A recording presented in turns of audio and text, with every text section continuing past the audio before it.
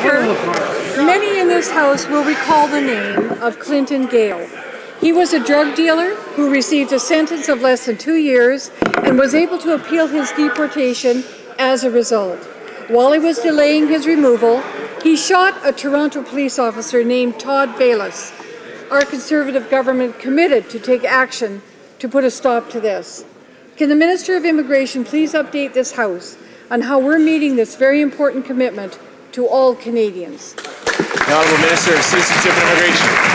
Thank you, Mr. Speaker. For too long, too many convicted serious foreign criminals have been able to delay their deportation from Canada for years. These are people who have abused the privilege of being in Canada by committing a serious crime, having been found guilty by a Canadian court of law. And because of a loophole created by the previous Liberal government, they've been able to make appeal after appeal of their deportation, sometimes for as long as a decade or more. And too many of them have gone on to victimize other Canadians. That will stop with the adoption of Bill C-43, the faster Removal of Foreign Criminals Act. Will close the loophole and shut the door on unnecessary appeals.